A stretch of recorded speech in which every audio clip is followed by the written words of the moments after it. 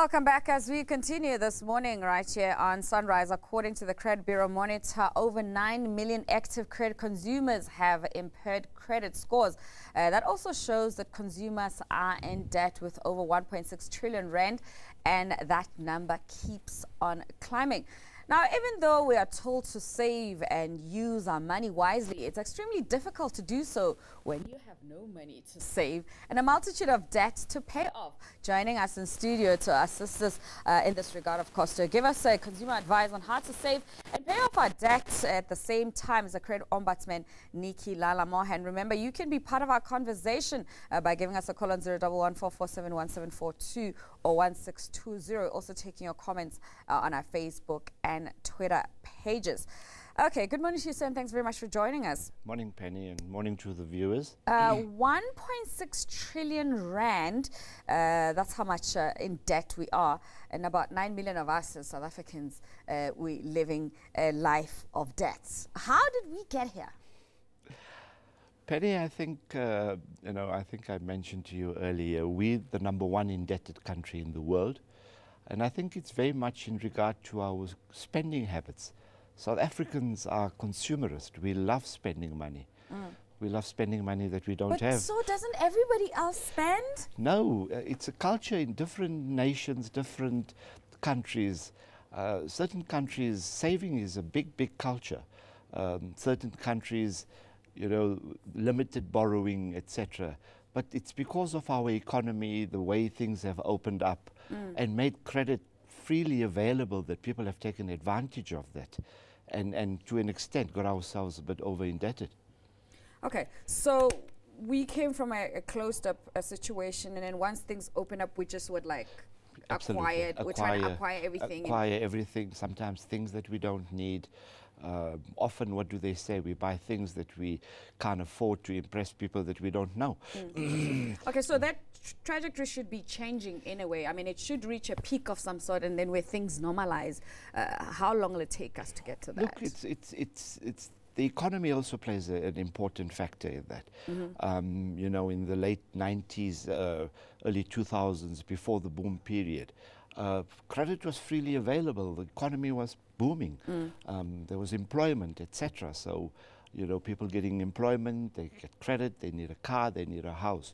But with the downturn in the economy worldwide, etc., you find that there's a shrinkage in credit activity, in all economic activity. So the one has a negative and a positive effect on the other. Okay, so let's what do you mean when you say we have an impaired credit score? What is that? An impaired credit score is a score that if you do not pay your accounts more than 3 consecutive payments, you get listed on a credit bureau.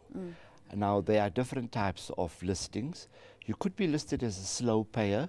You could be listed as handed over. You could be listed as a default. So the way a credit score works and the way a credit bureau, the monitoring of your regular payments, is that if you take your credit report, and you'll see a whole lot of numbers. If you pay regularly, it'll be 0 every month. But if you fail to pay one payment, it will start reflecting 1, 2, 3, and by the time you hit 6 months that you did not pay, it doesn't record it anymore, because by then you hand it over and you got collection agents after you, and then you go into a different category of impairment, like handed over, adverse listing, judgment, etc. Okay. So earlier on we were chatting with the team about how, even students coming out of university now suddenly find themselves, with bad credit records. How do young people even Penny, one of the most challenging things is the young people, so-called millennials. We did a survey on 200 young millennials between the age of about 18 to 30. And we asked them 5 simple questions. Do you have credit? Do you owe money? What do you want if you have money?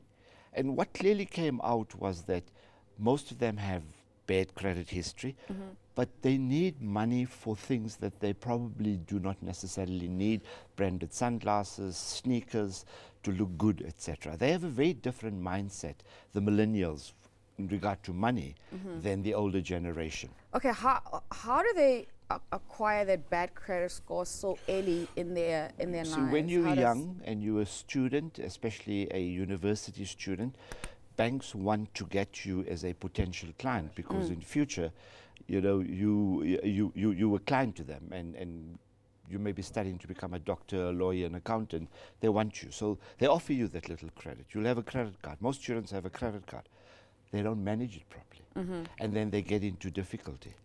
And the difficulty with that is that sometimes when they qualify and they apply for employment, they turn down because of bad credit history.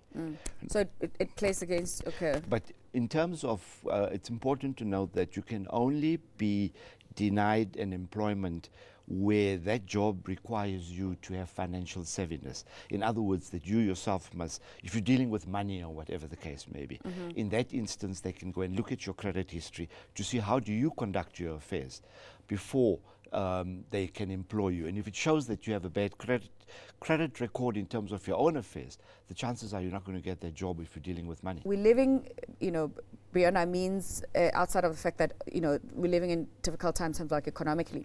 So how does the Credit Ombudsman help me? Maybe, Penny, I think what we should start by is telling you what we do. We resolve disputes between credit grantors and consumers in two categories. We do disputes in relation to enlistments on the credit bureau. So all your bureau records, the old so-called ITC.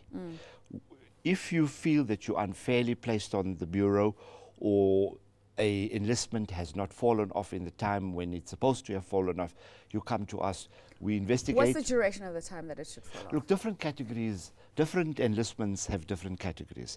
Generally 1 year, a judgment remains for 5 years, but a judgment is valid generally for 30 years. 30 and years. so, and that includes your taxes, etc. But for bureau records, it's only there for 5 years. But a judgment can be executed within a period of 30 years. Many people don't know that. So the longest one is a judgment for 5 years, judgments, sequestrations, etc. Different categories like handed over 1 year, slow payer 2 years, but generally most 5 years. Now we're moving, they've shortened the period to mostly 1 year. So after 1 year, your bureau record is cleared in the event that you were placed on the bureau. Okay. In an instance of liquidation, you become a preferred creditor. So before other people get paid out, employees get paid first. But it takes a bit of a while. My advice to TD would be to get in touch with the credit provider, tell them what the circumstances are. Normally give proof that you're unemployed, you've been retrenched, or the company is in liquidation. Ask them for some leniency in terms of whether you could pay it off over a period of time. Normally, companies they have debt review departments, etc., that will help you. And the general rule is that whenever you are in difficulty, go and approach your credit provider. They are there to help you. They want you to pay that. They will accommodate lower payments, etc. But in this instance, you know, the liquidation does take a while. Whether the credit provider is prepared to wait for a year or not, I don't know. It depends on their credit policy, but generally not. You know, they would give you up to 6 months, etc. But a year or two, no, they would then proceed because they have to account for that money and proceed in terms of legal action or write off the debt or whatever. They've got to, like I said, account for that money. So I think the best is continue talking to the credit provider, tell them what your circumstances are, stave off their judgment, be in touch with the liquidator. When will you likely pay us? Get confirmation, get a letter to the effect that there will be some payment so that they know that it will come. You know, show some proof, show that you are intent paying that debt back, and then they'll be a bit more lenient.